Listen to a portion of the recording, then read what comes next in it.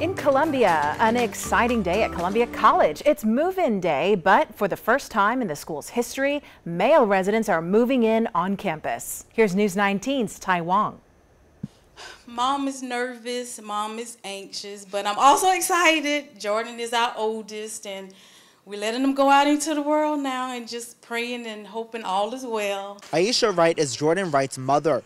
Jordan is a first-year student athlete and a part of the first group of male residential students at Columbia College. I feel like it's a good experience, it's a new beginning, new blessings.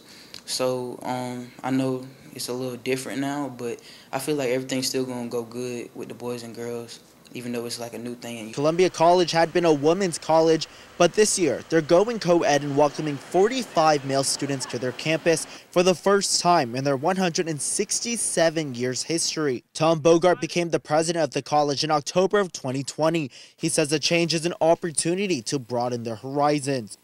Most women now are looking for a coeducational experience. And also, we really believe that the opportunity we provide and the environment we have is a good one for men to grow. And so it's expanding our outreach to men, of course, but also to a broader group of women.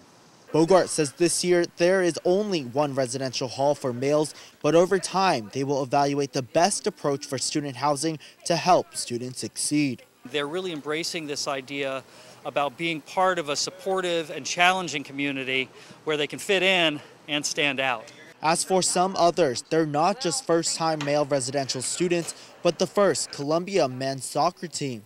It feels cool to be like the first of something. It's a good experience to be part of the first soccer team, the first guys on campus. It's been good to kind of be the first here. It hasn't felt that different. Everyone's been really nice and just been a really good experience so far. Yeah, it was great. It's like making history, basically. Reporting in Columbia, Tai Wong, News 19 WLTX.